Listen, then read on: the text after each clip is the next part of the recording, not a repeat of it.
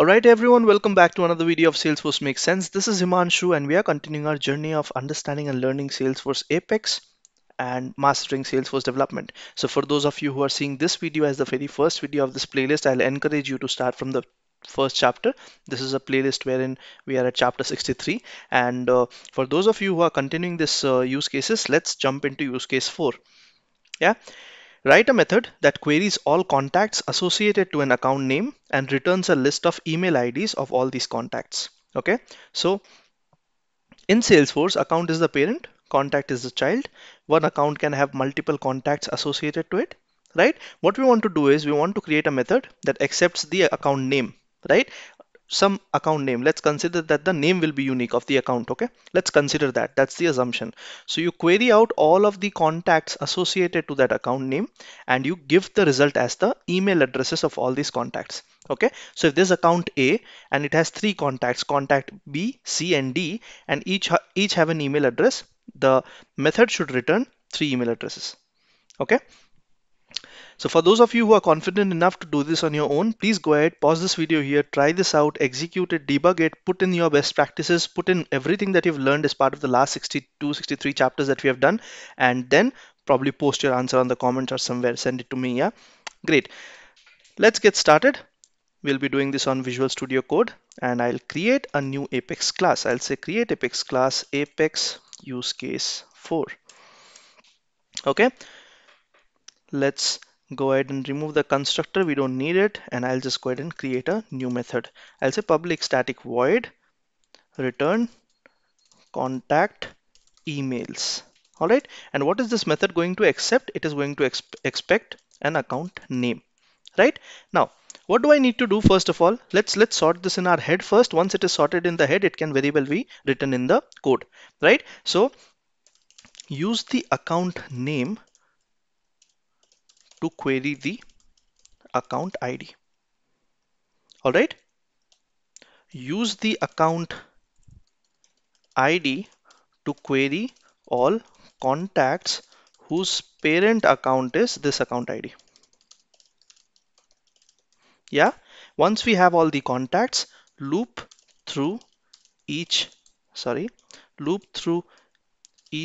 contact and extract the email address. Yeah, and then finally return the list of email addresses. Does that make sense?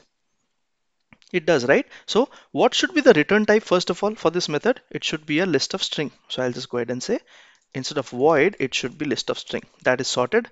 And to create that list of string, let's create a variable email list is equal to new list of string.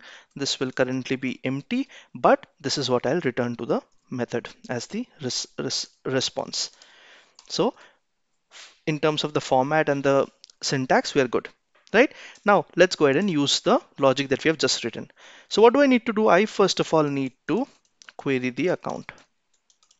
Yeah. So consider the assumption is that the name will be unique. Okay, so I'll only get one account. So I'll say ID from account where name is equal to, I need to bind a variable, so I'll use the colon and I'll put the account name variable that is from the method. Okay, and I'll put a limit 1 here. Okay. Now what will I do? I'll put a check account name dot size is equal to 1, only then proceed, or else don't even proceed. Correct? So if account name of size dot size is equal to 1, that means I have successfully found an account record. Yeah. So if I have found an account record, should I be good enough to do the contact query now? Yes, I should be good enough to do that query. So I'll say select ID comma, let's say select ID from contact where, now what is the relationship field between account and contact? It is account ID. So I'll say where account ID is equal to colon account name of 0 dot ID. Did you understand what I just did here? I want to find out all the contacts, right? If you have understood SOCL, right, you should understand this line, but I'll just rephrase. I'm querying the ID fields of all the contacts. Which contacts where the account ID is equal to whatever came as part of this list. Because the size was 1, it will always have the 0th index and it will give me the dot ID operator. So this will basically find out all the contacts linked to this particular account that has come from this query. Make sense? All right. So this will give me all the contacts. Now, if I have all the contacts, so if I have all the contacts, meaning I can say if contact records dot size is greater than 0. Does that mean I got some records? Yes, I got some records. So I'll say for each contact con in contact records email list dot add. What do I want to add? From this contact instance, I want to add the email addresses. So I'll say con dot email. Okay, now since I'm using this email field, I have to ensure that I'm querying it also. Make sense? All right, and that's all. That's all we need to do. All right, and we can put one more check here. We can simply say if con.email is not equal to null, only then go ahead and add it, or else the con.email might end up in a null pointer exception if it does not exist. So just for the sake of safety, taking those best practices precautions. Okay, are we good? We are good. Let's go ahead and remove all of this and let's try to deploy it. And let's see what happens.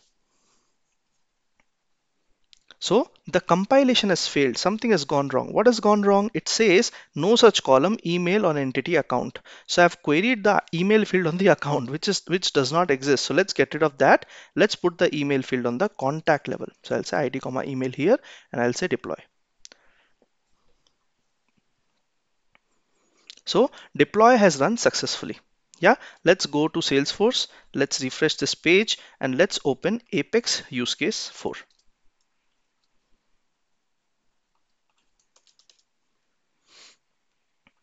Yeah, Apex use case 4. The code is here. Let's quickly query id comma account dot name from contact where account id is not equal to null. I'm just trying to figure out all the contacts who have a parent account id. Yeah, so you see this is the name that I can pick up. So if I pick Grand Hotels and Resorts Limited, or let's pick up something simple. Yeah, S-Force. Okay, so if I pick up S-Force, let's go ahead and say system.debug Apex use case 4 dot return contact emails. And what is the method name I want to pass? I want to pass S-Force. Okay, let's go ahead and say execute. Let's see what does this return. So it's executed successfully. It's opening up the log. Let's take a look at the debug only statement. So it's saying empty. There's nothing inside. Okay, which means there's no email. Is that true? Let's quickly check. Let's find out. If I say account.name is equal to S-Force, and I want to query the email field of all these contacts. Let's quickly see execute. Are there contact records? Yes, but there are no email addresses. Yeah, so I'll just say abc@gmail.com and I'll say def@yahoo.com. Okay, and I'll just go ahead and say save rows. So I'm just trying to save the email addresses from developer console. All the red lines have gone away. Let's try the code now and let's see what does it return.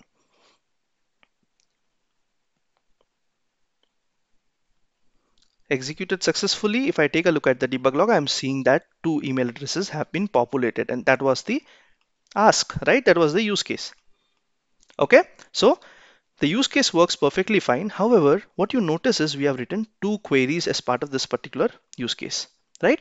Is it possible that we reduce this to 1 query is what my ask is, right? Is it possible that I don't have to query it multiple times? Is it possible? It is possible. What can I do? Instead of mapping the account ID here, I can simply map find me all the contacts where the account.name is equal to the name that has come.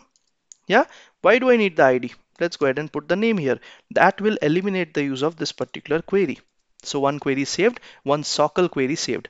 You saved the limit. Yeah, if I go ahead and say deploy the source, and if I test it out, okay, there's something wrong here. It says account name does not exist because I removed the query. So I can now get rid of this if condition also. So this can go back one tab and I can get rid of the extra bracket, say save, and now say deploy.